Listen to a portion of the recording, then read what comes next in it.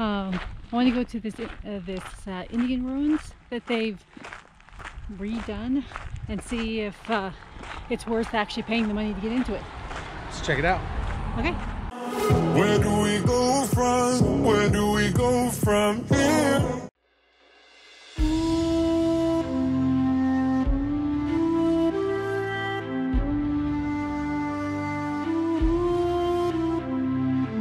We have a great map.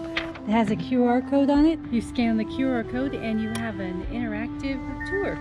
That's really neat. And I got ants climbing on me.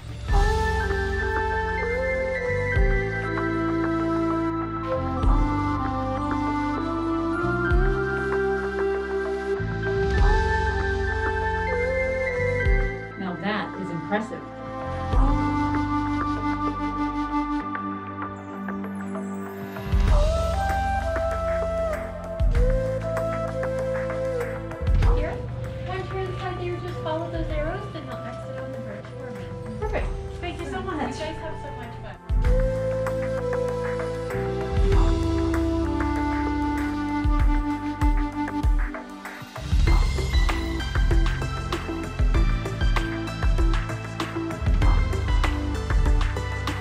As a child, this fascinated me.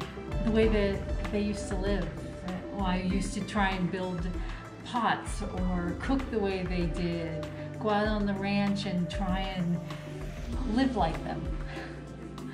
It is something fascinating.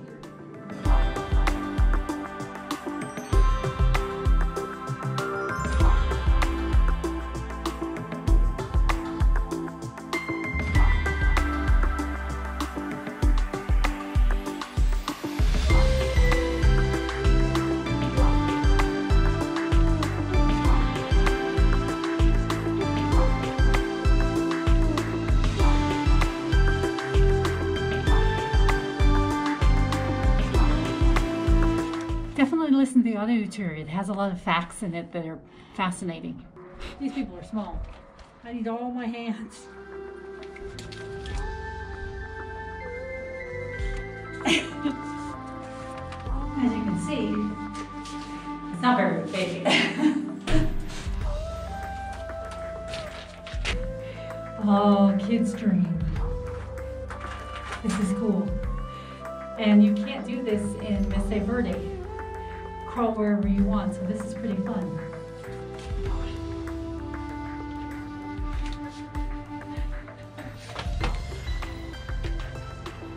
So as you notice, we're just gonna let Kate climb in through those little windows and stuff, and I'll just stay out here and film. Oops. Scratch my glasses. Well, what do you think of your childhood dream?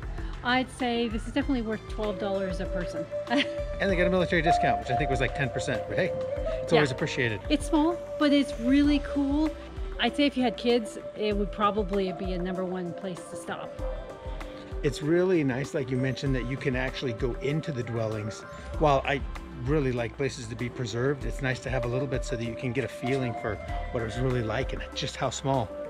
Yeah, in 1906, they moved these from Mesa Verde here and then built them a little bit more up, or they built them.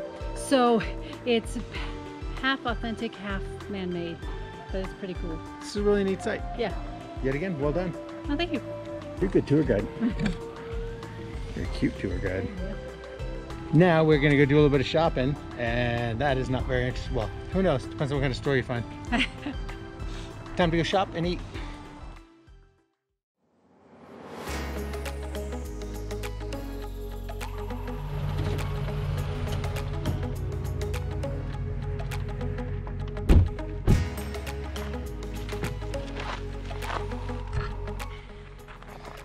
Good morning.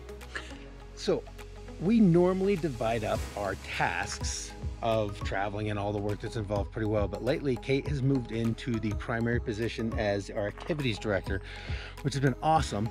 Means I don't have to do anything but get up in the morning and she tells me where we're going, and you've been doing an amazing job. So I really hope you're just going to stick with being our full-time activities director. It's been fun. So today we're in Cripple Creek. We're going on a hike around some of the old mines, and then we're going to go into the town of Cripple Creek and go to a museum.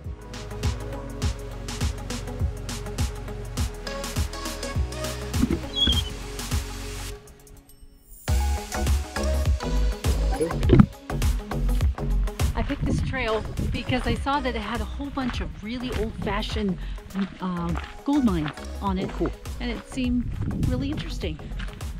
And then Cripple Creek is supposed to have wild burros running around, and if you're really lucky you get to see them. And I'm hoping, if it's still open, this museum that is a really old jail. 2 stories. Cool.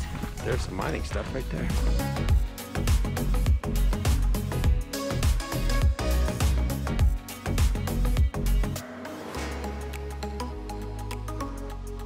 I won't turn it out on camera, but the view from up here is breathtaking.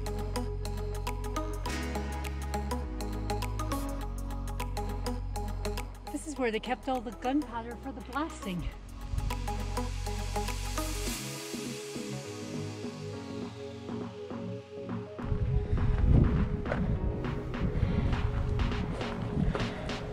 There's Pikes Peak right up there. We're not going to Pikes Peak because it's $15 per person. And it's not worth it to us. The elevation is really high here. As evidenced by all the gasping and panting both in front of and behind the camera. Besides, who needs to pay to drive up a hill when we can come out here and walk all this for free? It's gorgeous out here. That's really cool. Well, if you like old mines, this is a gem of a trail. This is really cool. They have signs up telling what everything is and the history of it. Wind is kicking, so maybe you can't hear this, but there's actual mining going on behind us. I heard some explosions, saw the big old trucks driving by, and it's a great altitude hike. Yeah. Well, I think we're headed to Cripple Creek. And cross your fingers, burros. Well, we haven't even made it to Cripple Creek yet, and I already found my new dream home. Well, now I don't feel so bad about being a little bit out of breath up here. Check this out. And it's cold. I think we're doing pretty good for 10,000 plus feet. We were just driving along and saw this mining outlook. Look out. Look out. Look out. We were driving along and saw this outlook. Look out. Look out. See? Once I say it once, I can't help myself. Look out. Okay, we were driving along and we saw this. Look out. We thought we'd stop.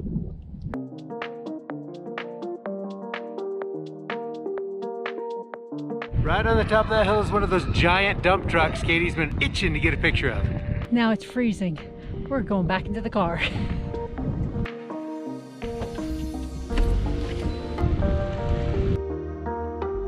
Huge dump truck. Cool.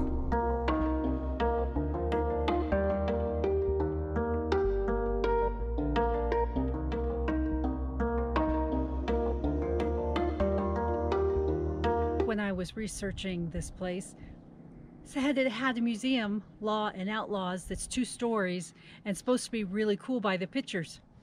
So here we are.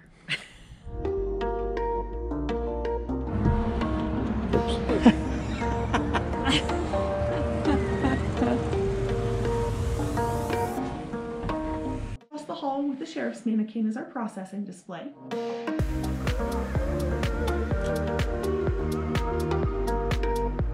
Yep, that's small. Looks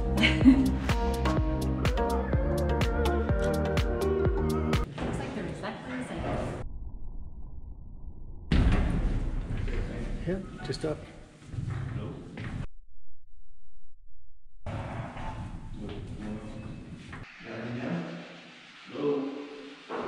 Now this is the upstairs where they house the women and children.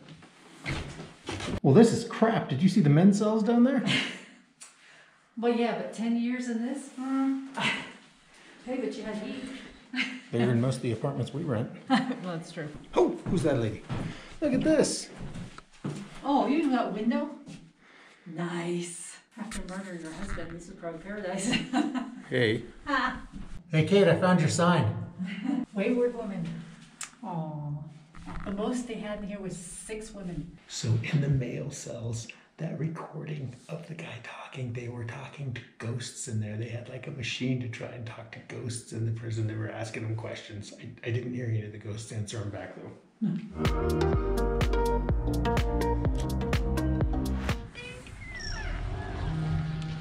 That was really cool. Now off to see the donkeys. Kind of like the sound of that door. That was awesome. Well, at least you get to come over here. Hey.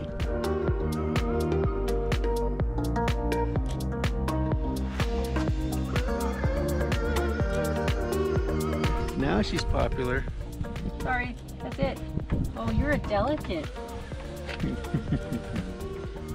I'm sorry I did that, brother. See, if you'd gotten over sooner.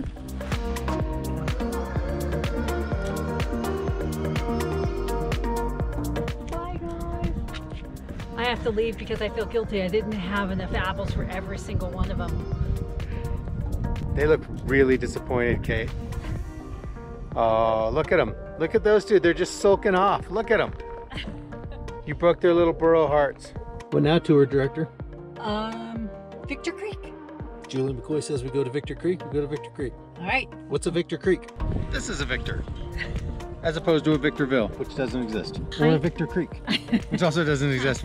We're having the hardest time coming up with the name of this place. It's very simple, just Victor.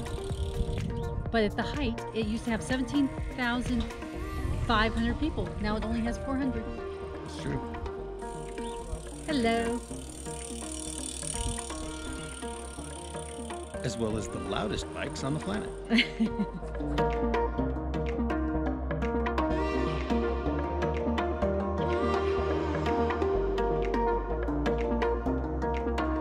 Definitely an adorable little town. Kate's got her mask on because her face is cold. There is nobody else around. No. It was a fun day of history. All that time on cruise ships made you a real Julie McCoy. Oh. Starbucks. Head to Starbucks? Yep. It's like an hour away, but Victor was cool. Cool little town. Yeah. But that is it. So off we go. We've had a great time hiking and exploring around Colorado Springs, but now it's time to go. Our hotel room was really big, but not that clean. We found a Jolly Rancher, a rubber ball, a whole fingernail, and this. With that combination, I have absolutely no desire to figure out what happened in this room. Coffee, teas, let's go. Snow, but I have to drive in it. The weather has finally caught up with us on this trip. Leave the thumbs up and subscribe. No, that was good. That was good. That was good.